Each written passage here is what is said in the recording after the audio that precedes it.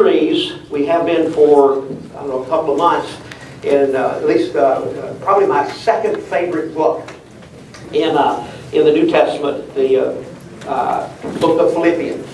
My favorite book is James, the book of James, which Pastor David is going to start a series through the book of James first weekend in October. But Paul, this was his favorite church. This church had loved him and ministered to him and sacrificed for him.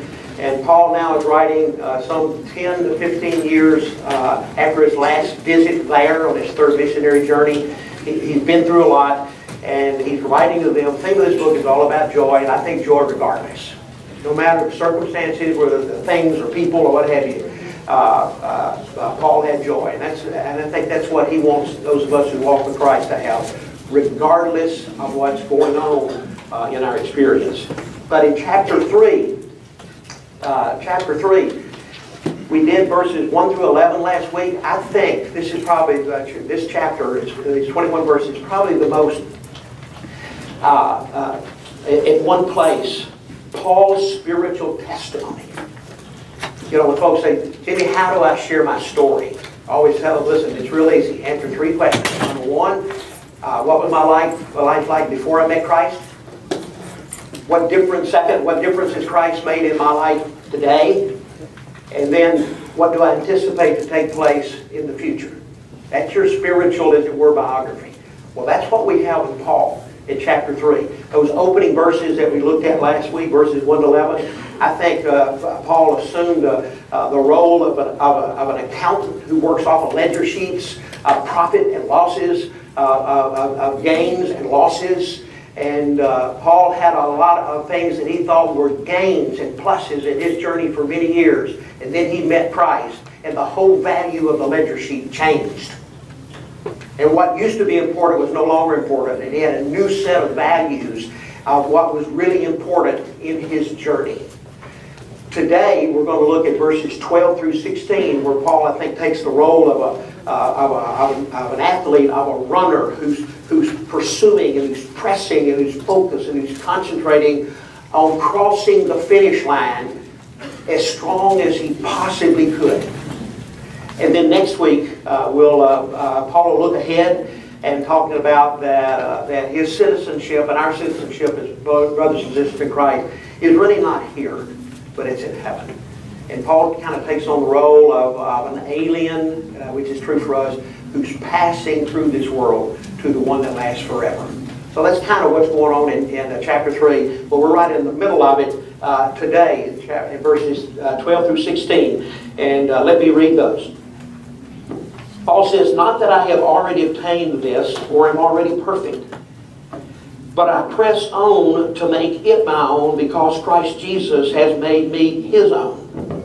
Brothers, I do not consider that I have made it my own, but one thing I do. Forgetting what lies behind and straining forward to what lies ahead, I press on toward the goal for the prize of the upward call of God in Christ Jesus. Let those of us who are mature think this way. And if in anything you think otherwise, God will reveal that also to you. Only let us hold true to what we have attained." There are 3 people in this room, 3 groups of people. Some of you, I think it's a few, but some of you are in the room. I would label you as dissatisfied. Dissatisfied meaning that you see the glass is almost half empty all the time. Tend to be critical. Tend to be negative. Rarely are things the way you think that they ought to be. And there are some of you like that in the room. Then there's a second category, and I'd call them satisfied. You're content. You're comfortable, especially through maybe this season of life, and you're kind of, as it were, coasting toward the end. And then there's a third group, and I call them unsatisfied. Different than the dissatisfied. The unsatisfied, in this sense, they're content in what God is doing and what is provided in their life. They're not envious, they're not jealous. They are content that Christ really is enough for them. But they also realize that there is more to be done in their journey with Christ, and there's more to be done in their journey for Christ. They are unsatisfied. There's still a hunger and a thirst to grow and to mature. Now, having heard those three categories and those brief descriptions, which best describes you?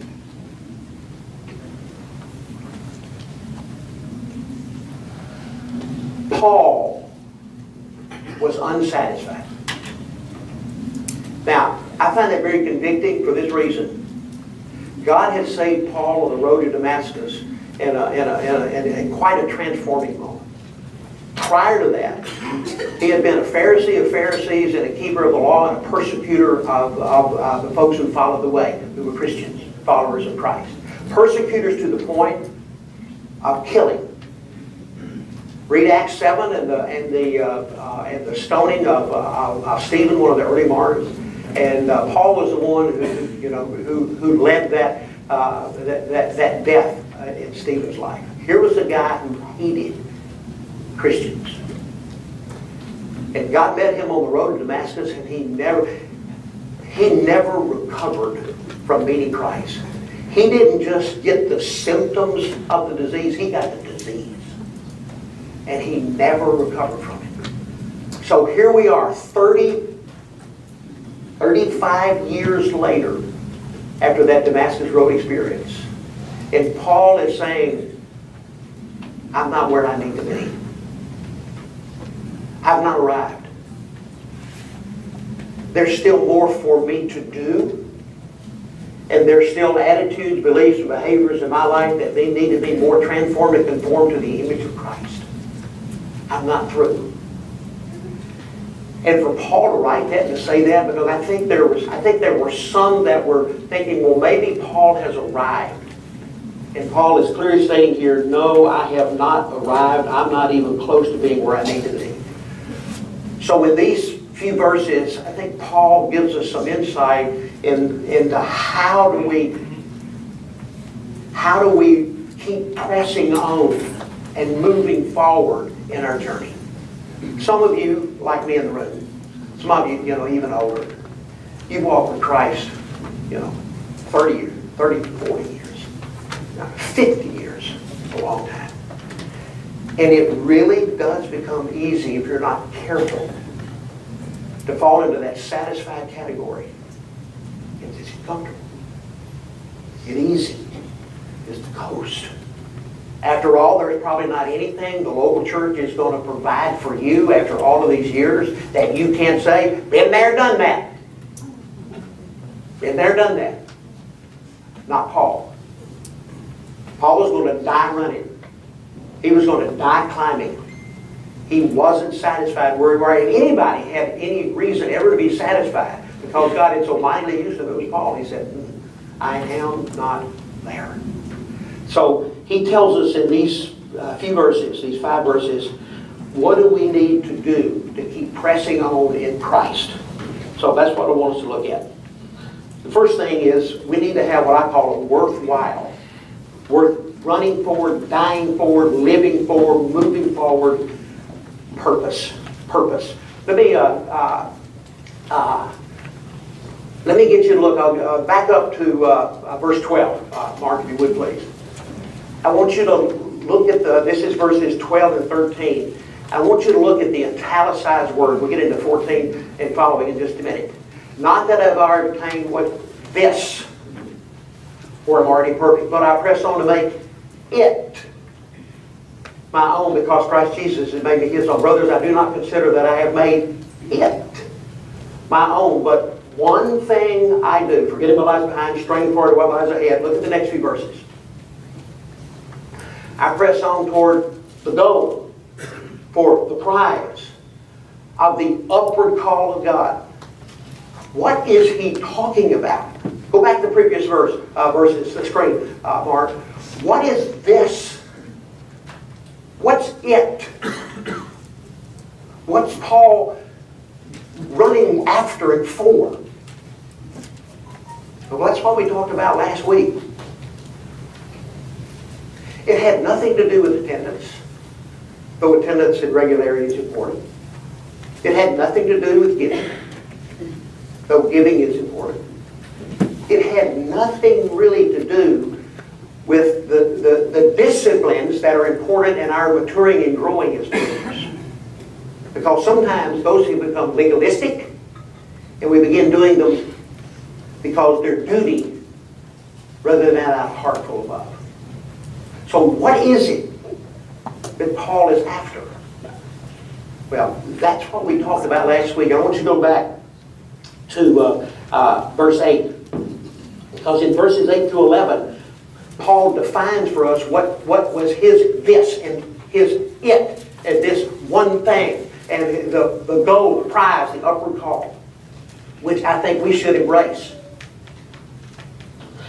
Verse 8, indeed, I count everything that I've done in my whole life as loss for the surpassing worth of, just knowing Christ, Jesus my Lord.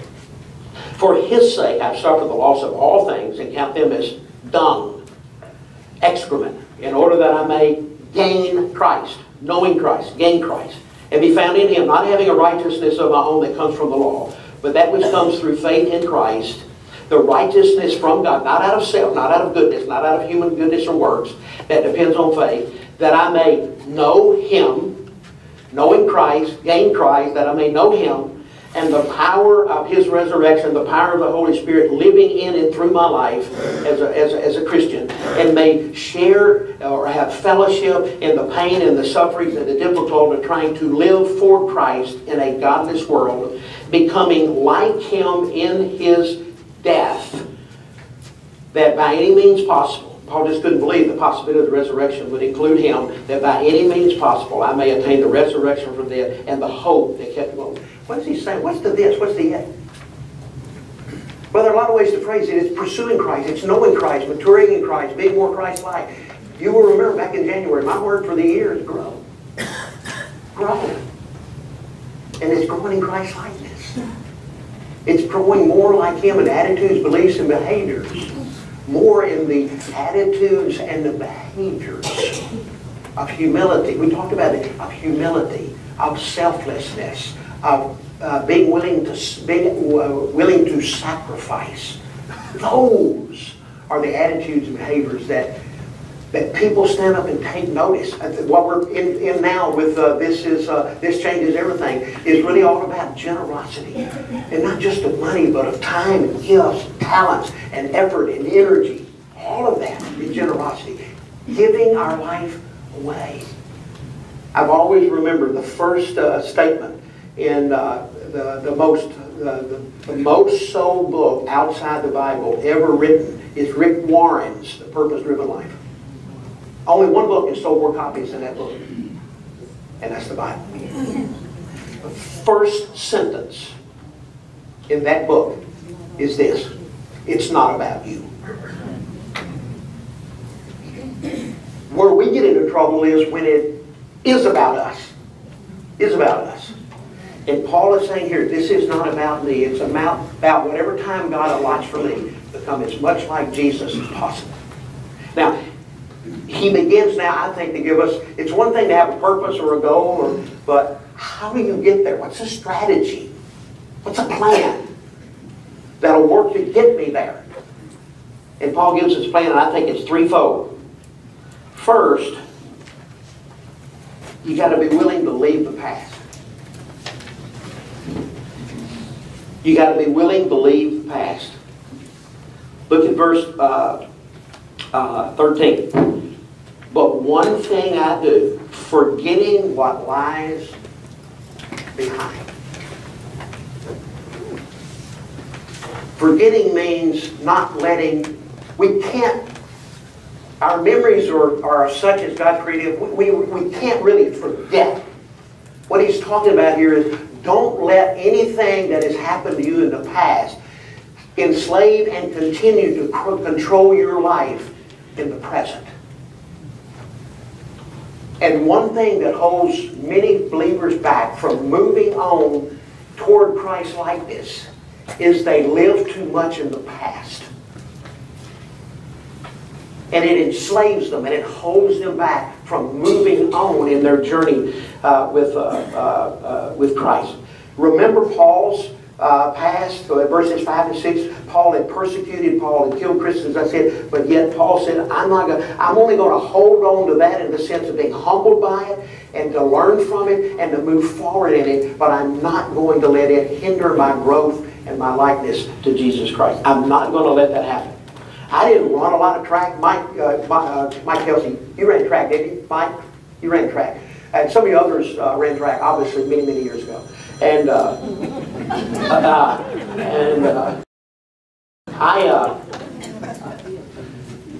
it's interesting when you run track.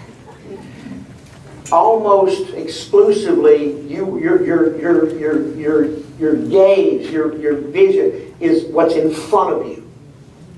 Every now and then, you will glance back just to see where the other runners in the race are. But if you watch a track meet, no runner turns their head and looks back, and it stays there. That's a recipe for stumbling, falling, losing speed. I mean, nothing positive happens when you live looking backwards. I've not ridden in the car with most of you. Okay, you don't want to ride in the car with me after dark. But I'll guarantee you this. You spend 95% gazing through that front window. And that's good. That's good. See where you're going. Okay. I doubt that any of you either A, turn around and look through the back window, or look in the rearview mirror and nowhere else. Why? That's a crash. That's a crash. Now, do you glance at it just to make sure that everything's okay and you're learning from what's going on behind you? Of course. But the gaze is looking forward. I wrote in my notes, and I think I put this in here because I really believe this statement. If we don't let our past die, it won't let our future live.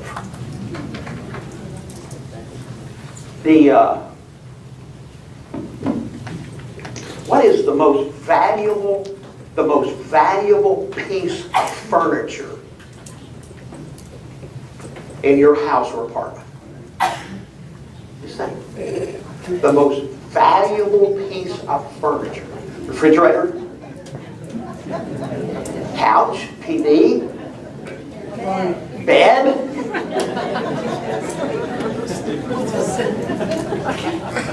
You know what I think it is?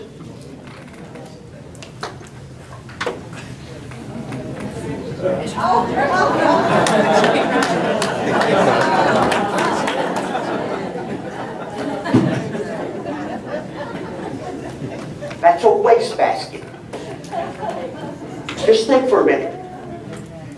Think about living in your apartment or in your home, and there are no wastebaskets.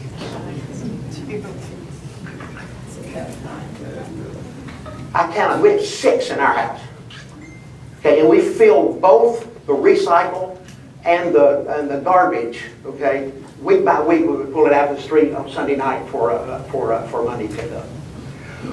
What if there are no trash cans in my house? Listen, and there are no receptacles in the garage or outside the garage to put them in for it to get picked up, so you can repeat that process next week. I'm not coming to visit you. And you're probably not wanting to come and visit me. This is the most valuable piece of furniture in our house. In our house. You know what I think?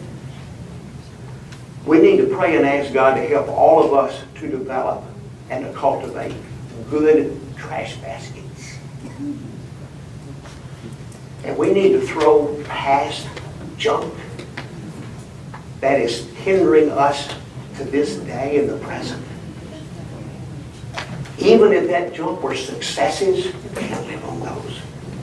Not just failures, but successes. And put them in the ways back, except to be humbled by them and except to learn from them.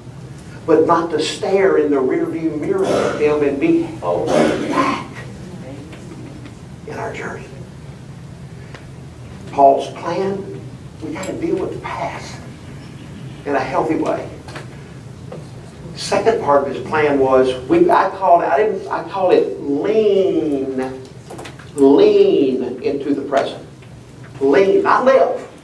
It's possible, I think, to kind of live and exist, but not really lean into the present. In verse 12 and verse 14, he uses this phrase, I press on.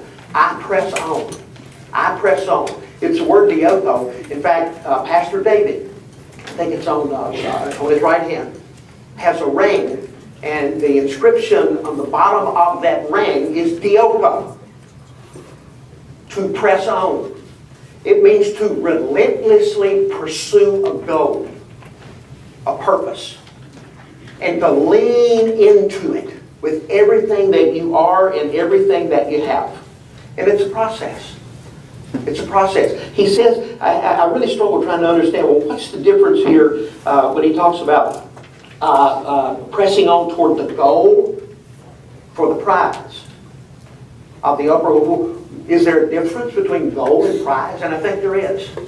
I think the goal is more for this life, and that is pursue. The goal of pursuing in this life as much likeness to Christ as possible. I think the prize is the next life, where we finally achieve the perfect Christ-likeness in attitudes, beliefs, and behaviors, and we enjoy an intimacy with Him and other believers that we never knew in this life. And it's pursuing the goal that leads to the prize. And that's what we do here in this life. Lean, not just lean into the present, but you can't do that if you don't forget the past. And then look at verse 13. This is very interesting. Look to the future. And straining, that's the only time that word is used in the Bible. Straining forward to what lies ahead. To what lies ahead. Look at this runner. I almost brought in the clip from Eric Little, crossing the finish line, but the content of the teaching was somewhat different. If you watch, of course, nowadays they don't have tape. You got a laser running across, and whoever breaks that line first. But you watch those runners; they are straining and stretching, and with every fiber of their being to finish that race with everything that they've got. Everything that they've got as they look to the future. And I wrote in my notes early this morning, how much effort am I putting in to pursue Christ like this? I mean, will I wake up in the morning thinking, what could I do today to be more like Him in beliefs, attitudes, and behaviors? I don't. Not enough. Not enough. Look to the future. Stretch. And then he gives, kind of in verses 15 to 16, a couple of things not to get distracted by in that pursuit. Number one, in verse 15, I think what he's trying to say is, don't worry about what others do or think. My observation in looking at the lives of most people, including Christians, they live either by comparison or by living up to the expectations of others. And you can't succeed in either. It will always, living by the expectations of others means you're living somebody else's life, not your own. And if you're living by comparison, and you compare, then you adjust, and you compare, and you adjust, it's going to lead you to one of two places, either pride or a sense of discouragement and failure. But you can't get there. And what Paul is saying, listen, keep your eyes on the goal and the prize. Don't worry about what other people do or think. Don't ever think that you've arrived. And then secondly, verse 16, I think he's saying, hold true. Don't hold on to what you already know. You and I are only responsible to obey that which we know. Keep growing. Keep learning more, and therefore you can obey more. Don't ever quit. The Christian life is not like the 100-meter dash. It's like a marathon. And you gotta pace yourself so you can finish strong. I told you more than once, my greatest fear as a Christian is that I will not finish well. Because most don't. And that scares me to death. Scares me to death. Don't ever get satisfied where you are. Keep growing, keep stretching. Look at I think Hebrews 12, 1 and 2, if you close with that. Hebrews 12, 1 and 2. The writer of Hebrews writes this, and he's looking, he's using Jesus as an example. And this is what he writes. Therefore, since we here on earth are surrounded by so great a cloud of witnesses, I don't know if those witnesses are the folks who are watching us in this life. Could be, because certainly people are. Or is he referring to believers who have gone on before us and who are, as it were, watching us, witnessing our lives down here? I think both can be true. When you do a study on heaven in January, you'll see one of that. But we are being watched. So let us lay aside every weight. Many years ago, when I was working out a whole lot more, I had ankle weights. Ankle weights. You put those couple, 3 pounds on each thing, and then you run or you walk. Okay, and after a mile or two, it gets pretty laborious and painful. But you take those weights off, you feel like you could run on air because you're not tied down anymore. Well, those weights he's talking about are the past. They're not leaning into the present, not living with hope. Those are the weights. They hold us back. And sin, which clings to us so closely, it does. And let us run. There's that word, run. With endurance, perseverance, determination, the race that is set before us. Look into Jesus, founder and perfecter, author and finisher, beginning and end of our faith, who for the agony that was set before him endured the cross. Is that what it says? Joy. Joy regardless. Joy regardless. Endured the cross, despising the shame that went with the cross, the crucifixion and the death. And then the end result, because he knew, and you and I know, because we have hope, and seated at the right hand of the throne of God. My challenge to you this morning as we finish is, no matter how new or old you are in your journey with Christ, don't be dissatisfied and don't be satisfied. Be like Paul, be unsatisfied. And be pressing on until your last breath. I'm not often as a pastor, but it's been enough times through the years as a pastor to be at the hospital side of a bed or in someone's home when they breathe their last breaths. Sometimes I got by there maybe days or weeks before they died, but they still had awareness. And if I can, I always ask this question: if you had it to do all over again, what would you do different? And one that I heard more than anything else, I regret that I didn't live more for Christ. Didn't mean they weren't Christian, they were. But they regretted that they didn't press on with more strain and effort concentration and focus. And now it's too late. I don't want to die that way. I don't want to die that way. So let's press on in Christ. Okay? Let's look at the questions. I don't know how much time. Oh, excuse me. The assignment for next week, 3:17 through 4:1. It's again just 5 verses, but good stuff as we look at Paul's final part of his testimony, looking forward to the future. And then a few questions to grapple with. A holy discontent. That's where Paul was. A holy discontent, unsatisfied, is essential for spiritual growth and progress. Do you agree with this statement or disagree? Number 2, is something in your past hindering your spiritual journey in the present? And then 3, what could you do to better press on in Christ? Okay? Father, thank you for our time together. Thanks for the new home. Thank you for folks loving on me and honoring me as I approach this 68th birthday. I am rich indeed. I am blessed. Thank you, Father, for your goodness. I pray you'll bless this class as we enter into our 4th year.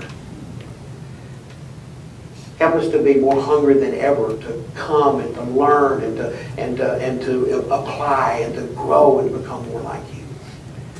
Help us to be sensitive to folks around us, whether it's worship center or neighborhood, and inviting people to be a part of the experience. And as much as anything, Lord, help us to care for the people that we engage in around our table. To do life together. Bless now the time of conversation and sharing around the table. In Jesus' name, amen. Amen.